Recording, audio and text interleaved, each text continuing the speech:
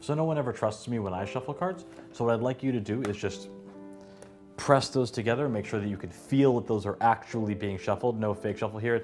You can actually feel that that's a real shuffle, right?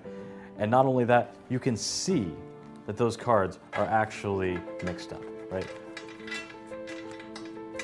And what I'd like you to do is take the deck and you're going to deal it into two piles. One here and one here. It doesn't have to go 1, 1, 1, 1. You can do a couple here, but consider every card. Go ahead.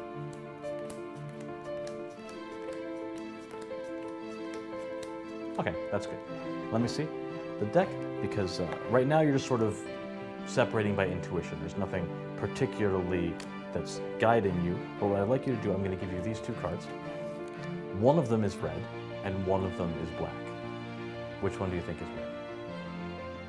This one. And that's actually right. That one's red, and that one's black. So with that in mind, now that you sort of know what that feels like, take the rest of the cards back, and continue to deal as you like.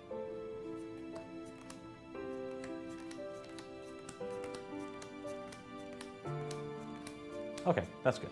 You can put those aside. Now the interesting thing is that normally if you were to separate the red and black cards, there would have to be the same number of cards in this packet as in that packet, right?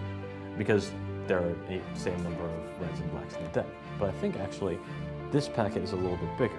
But that's okay, because still you have managed to separate every single card, red and black, just like